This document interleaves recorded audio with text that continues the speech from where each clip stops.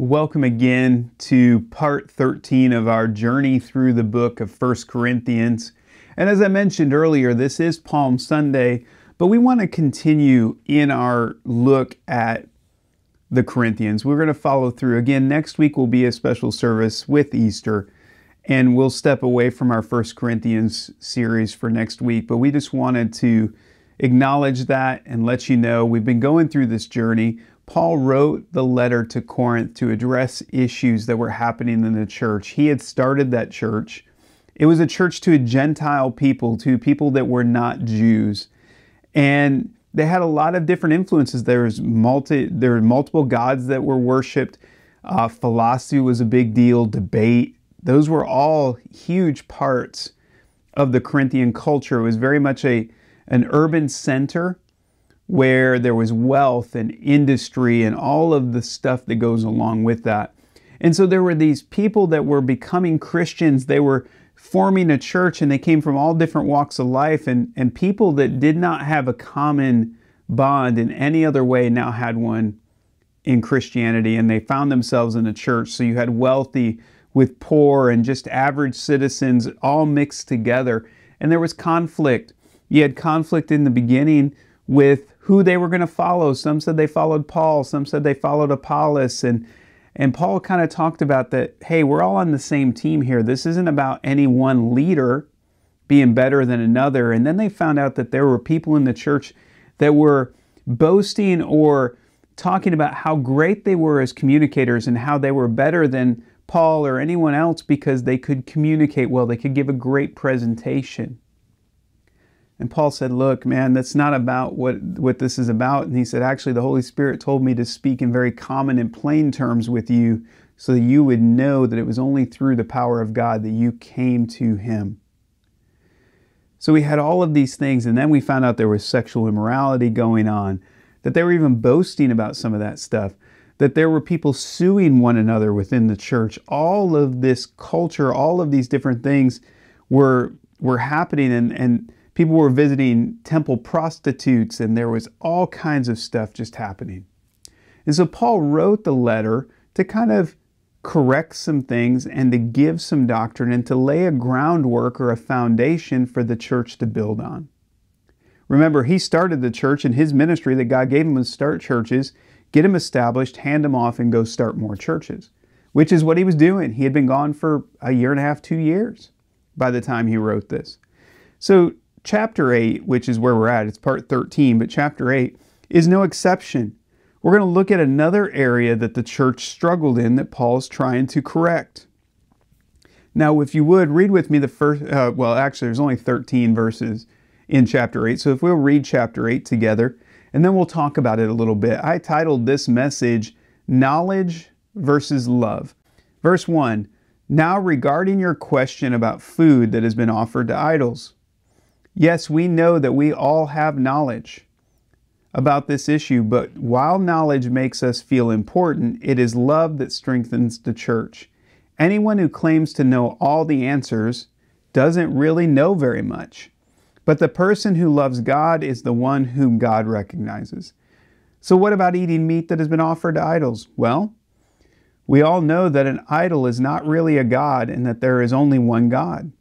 There may be so-called gods both in heaven and on earth, and some people actually worship many gods and many lords, but for us, there is one God, the Father, by whom all things were created, and for whom we all live.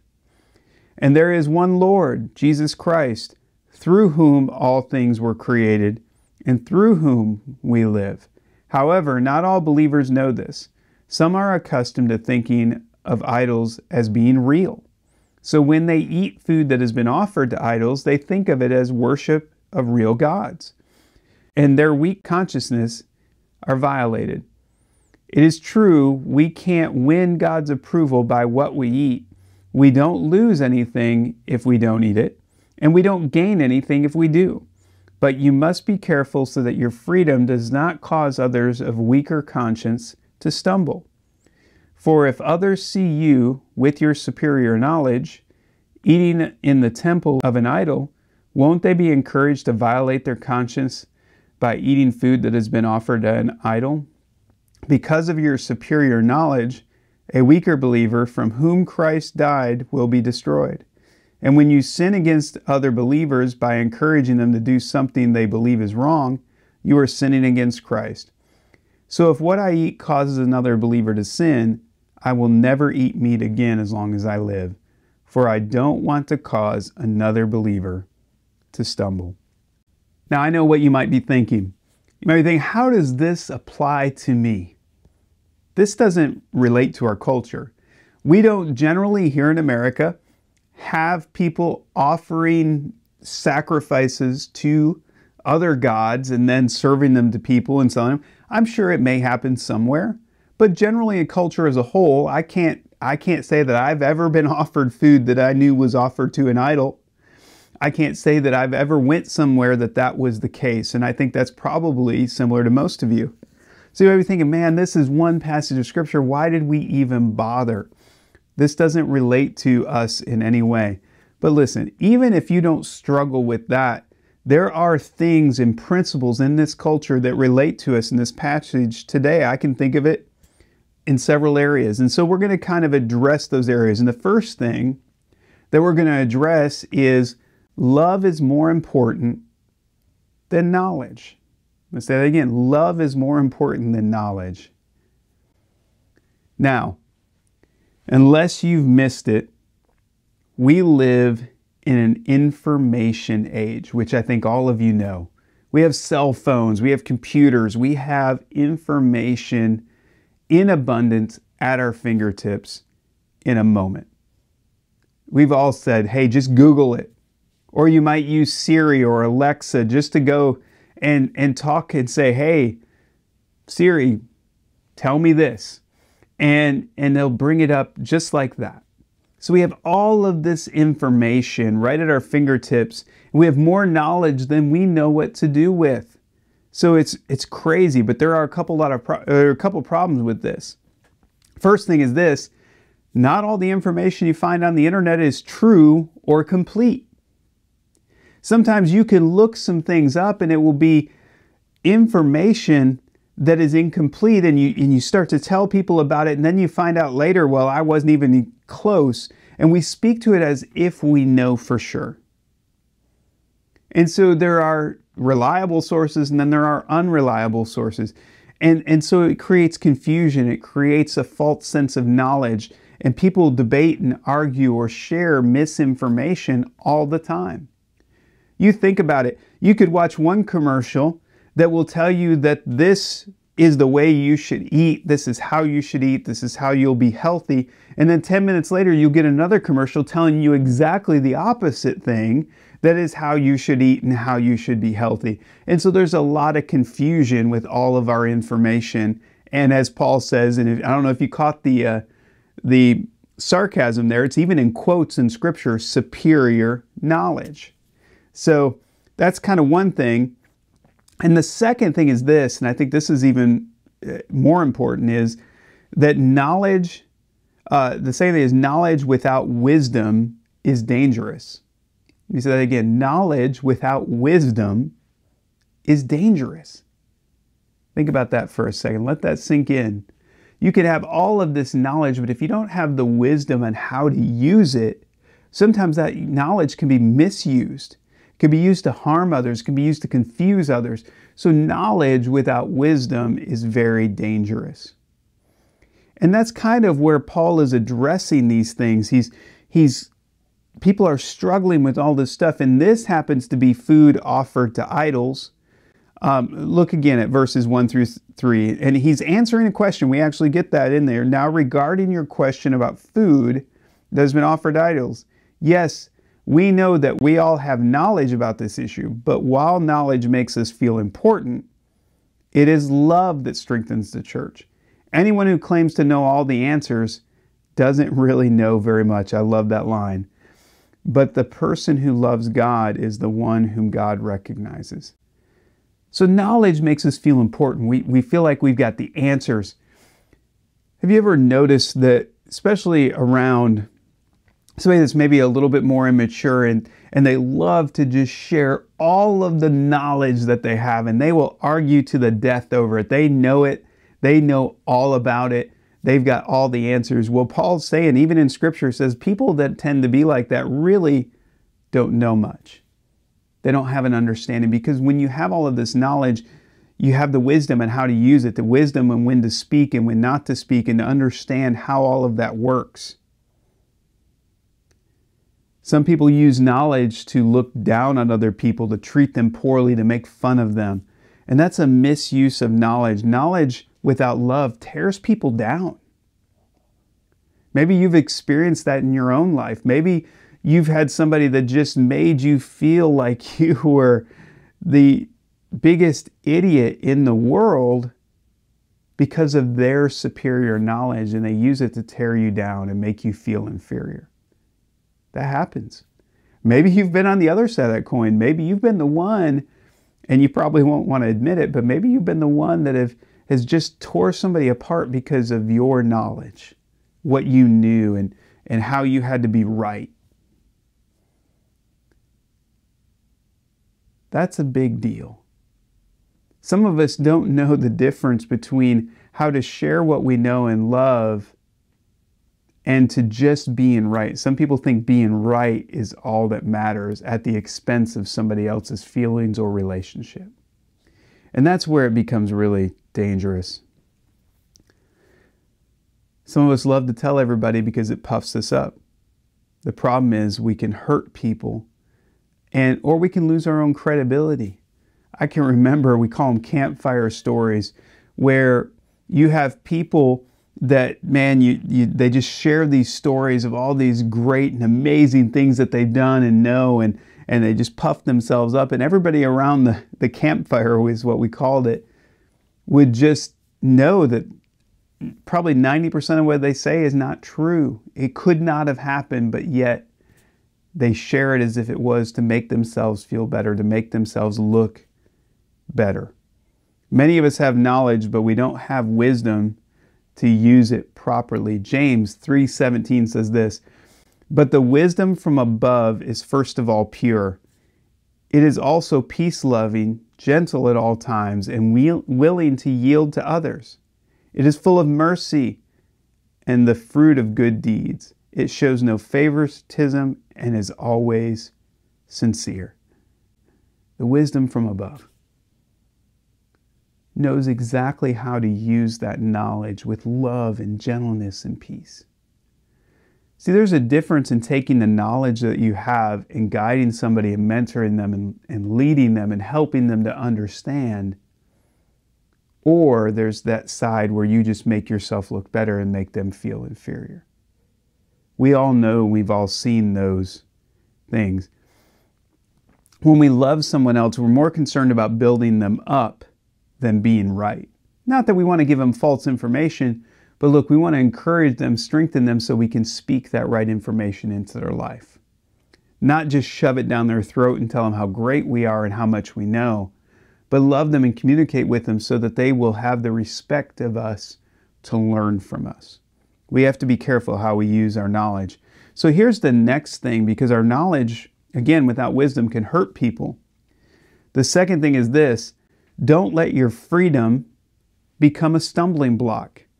Don't let your freedom become a stumbling block. And you're going to see how this works in just a minute. And this, again, is using your knowledge with wisdom.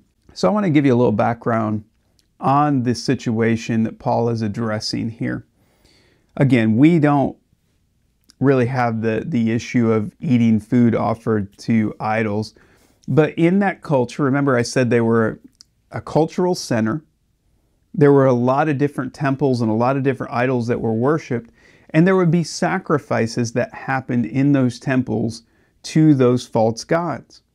There would be meat and things sacrificed. And if you knew anything about the sacrifice, not all of the meat is burned up. And actually, even in the Jewish culture, when the sacrificial system happened, that's actually how they fed the priests. The fat and things would burn off, and they would take a giant fork and pull out, and that was the priest's portion of the meat once it was burned up.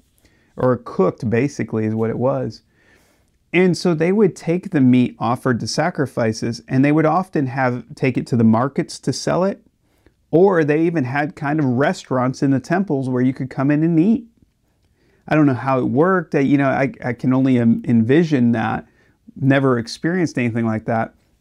So people were buying food sacrificed to idols and eating it, and they were doing that. And then some people who really had they couldn't reconcile that, because they didn't want to dishonor God by eating something that was offered to this other god. And they thought of a very polytheistic society, which means multiple gods. And they were struggling with the idea of one God. Even though they loved Jesus and they loved what he did for them, they still struggled with that. They had a wrestling match with it. And so it was making people stumble and becoming a stumbling block, because some people in their freedom, like, hey, God, there's only one God. And this other stuff doesn't matter, so I can eat that meat and it doesn't mean a thing to me. But it was causing other people to stumble. So Paul addresses these things and these stumbling blocks. First, he starts out with, and this sub-point in the notes, if you have them, is there is only one God. If you look at verses 4 through 6, he says, so what about eating meat that has been offered to idols? Well, we all know that an idol is not really a god, and that there is only one God. There are many so-called gods, both in heaven and on earth, and some people actually worship many gods and many lords. But for us, there is one God, the Father, by whom all things were created, and for whom we live. And there is one Lord, Jesus Christ, through whom all things were created, and through whom we live. It's really one God, three persons: God the Father, God the Son, God the Holy Spirit. I know the Holy Spirit isn't mentioned here, but that's it.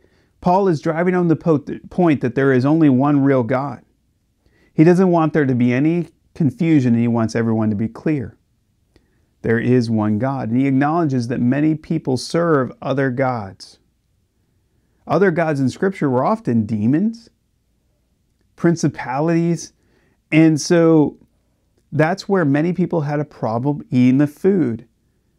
And some people did not, because of our freedom in Christ. We have freedom in Christ.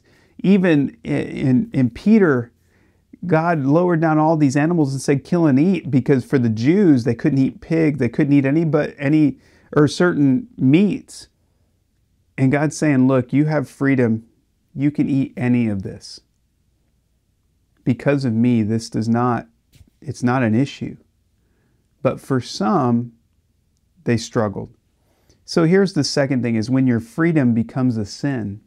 And yes, your freedom can become a sin in your life when you misuse it. Remember, many of the people believed that eating that food or meat that was sacrificed to idols was sinning against God. So here's how sin crept in. It was an attitude. It was an attitude about their freedom, and basically mocking or looking down at the others that would not eat that meat, and treating them differently, or eating that meat and causing them to stumble. Look at verses 7 through 12 again. It says, however, not all believers know this. Some are accustomed to thinking of idols as being real. So when they eat food that has been offered to idols, they think of it as the worship of real gods, and their weak consciences are violated. It's true that we can't win God's approval by what we eat. We don't lose anything if we don't eat it, and we don't gain anything if we do. But you must be careful so that your freedom does not cause others with a weaker conscience to stumble. For if others see you with your superior knowledge eating in the temple of an idol, won't they be encouraged to violate their conscience by eating food that has been offered to an idol? So because of your superior knowledge, a weaker believer for whom Christ died will be destroyed. And when you sin against other believers by encouraging them to do something they believe is wrong, you are sinning against Christ. Paul brings this back around. Knowledge without love hurts others. Yes, you could eat food sacrificed to idols and it would not affect your relationship with God, but it could cause another believer to stumble. And because of that, it becomes sin. That brings us to the age-old question or debate. Am I responsible for others' actions? Think about this. Am I responsible for other actions? This has been a question that's been asked for a long time, and I think the answer is yes and no. So it really depends on the situation. On one hand, everyone has to work out their own salvation with fear and trembling and to come to those places. But we are responsible for how we influence others. Yes, they have to work out their own salvation, but we are responsible for how we influence others.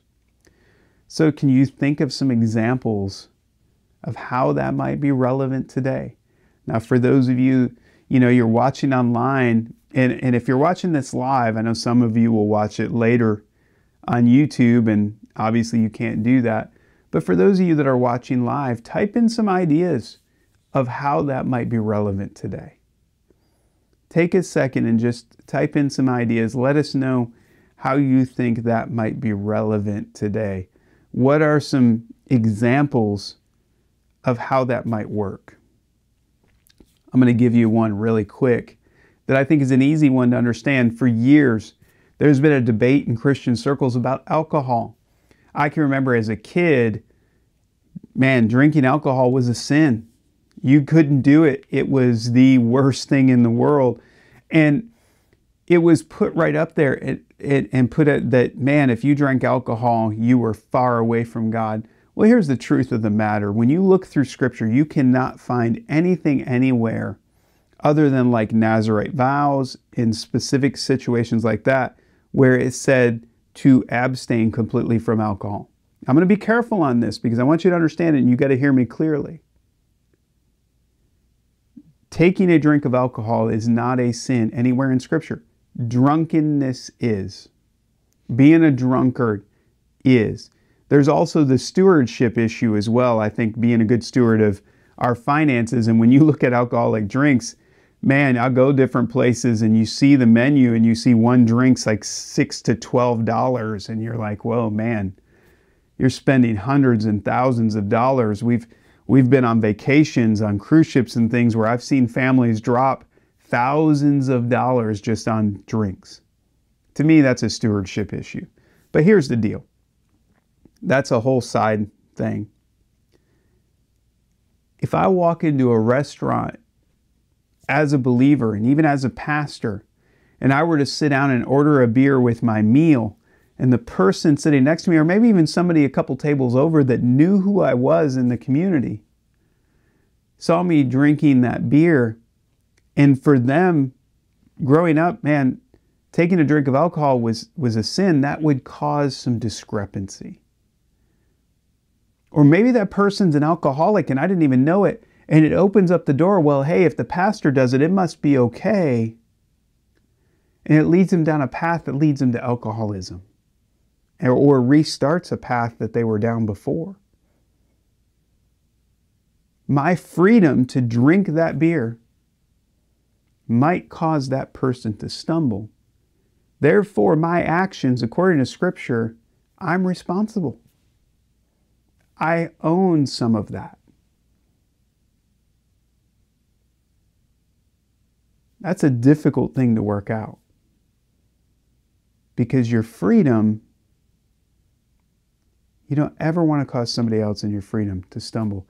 I've seen that happen. I've seen people that have come in that never drank because of where they stood on Christianity, and they had a Christian friend that did drink, and all of a sudden that person starts to drink and they can't handle it, and drunkenness becomes a part of their lives, and I've seen it happen on multiple occasions. So it can become a stumbling block. This isn't about whether alcohol is good or bad, or can I drink or can't drink, but you have to use wisdom. That's why for the Assemblies of God, the fellowship that we're a part of, they ask us as pastors to abstain from alcohol to not create confusion or to cause somebody to stumble. It makes sense. So I don't drink. Even though I have the freedom to drink, I choose not to, and to come under the authority of my fellowship to not drink, not because We want to tell people and put rules and restrictions, but because we don't want to be a stumbling block to somebody else. We don't want to cause somebody else to sin. My freedom could cause somebody to sin. Use some wisdom. Allow the Holy Spirit to guide you. Look at, Paul gives us a great solution in verse 13. He says, so if what I eat causes another believer to sin, I will never eat meat again as long as I live, for I don't want to cause another believer to stumble. And I think this is where many people think Christianity gets really restricting, and it's not. Really, we have a lot of freedom. But we want to help people come to relationship with God. And I think if we speak about it with intelligence and we don't lord over people, like take the whole drinking thing. People are like, oh, I don't drink. I don't do that kind of stuff. And we act like we're superior in our superior knowledge, that we don't do those things because we're better than them. That's not it at all. Look, I choose not to drink for multiple reasons. One, because as a pastor, I don't want to be a stumbling block. And I've told people, hey, look, I realize that I deal with people. I kind of hold myself to this standard because I don't want to cause somebody that struggles with alcohol to stumble.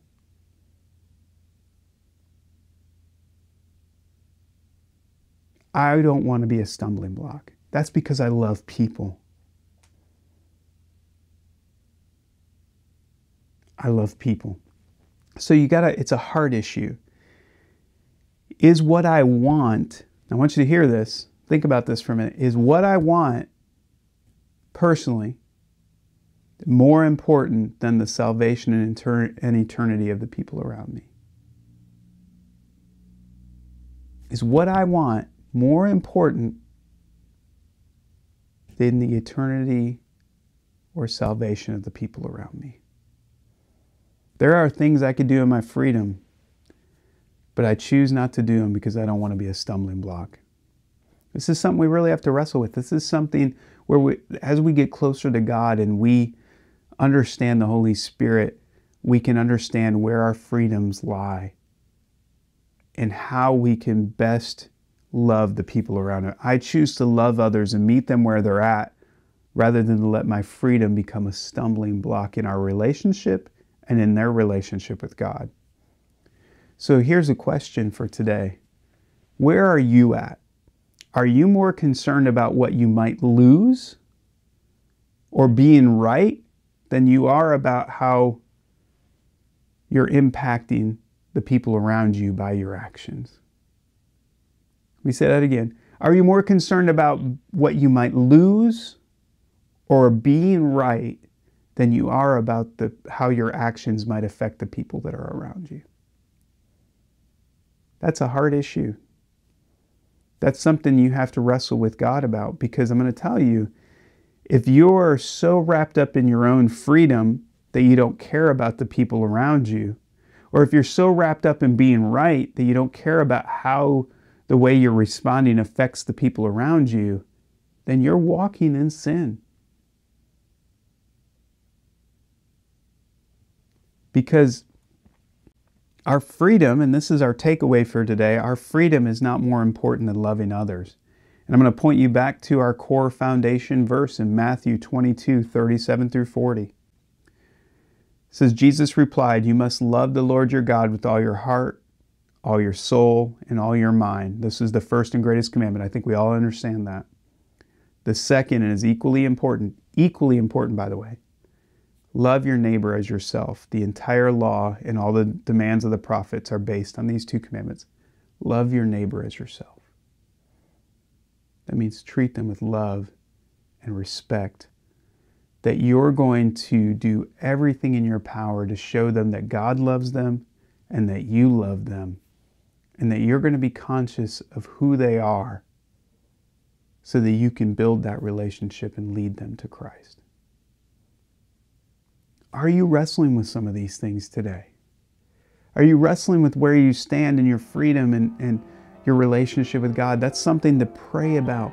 ask God to give you wisdom, because again, knowledge without wisdom is dangerous. It hurts people. We don't need to let our freedom push people away. We don't need to let our arrogance push people away. Jesus had all the freedom in the world, yet he loved the prostitutes and the tax collectors and those around him. And all he ever said to them was this: go and sin no more. They knew by being in his presence that what they were doing wasn't right. He didn't have to preach to him about it. He didn't have to tell him how superior he was. They intuitively, through the Spirit, knew. He said, go and sin no more. Love people where they are and draw them to a relationship with God.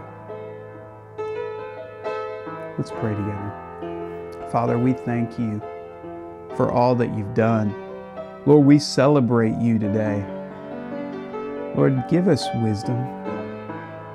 Fill us with your Holy Spirit so that we know how to respond, so that we know how to interact with the people that are around us. We don't want to be a stumbling block. It's so difficult because we do have freedom. You want us to have that freedom and that joy. But Lord, help us to have the wisdom to not let that freedom become an issue for the people that are around us.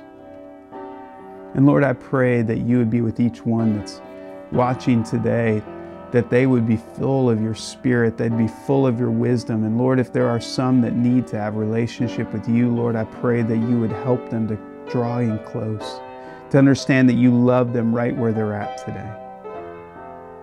Give them the strength to give everything in their life over to you, to trust in you for that peace. And Lord, we celebrate you. We thank you again for Palm Sunday and all that you did this last week of your life leading up to Easter. And Lord, we celebrate all of that. We love you and we thank you for all that you're doing in and through us, Lord. And we ask these things in Jesus' name. Amen. Thank you again for worshiping with us today and celebrating with us. Next week is Easter.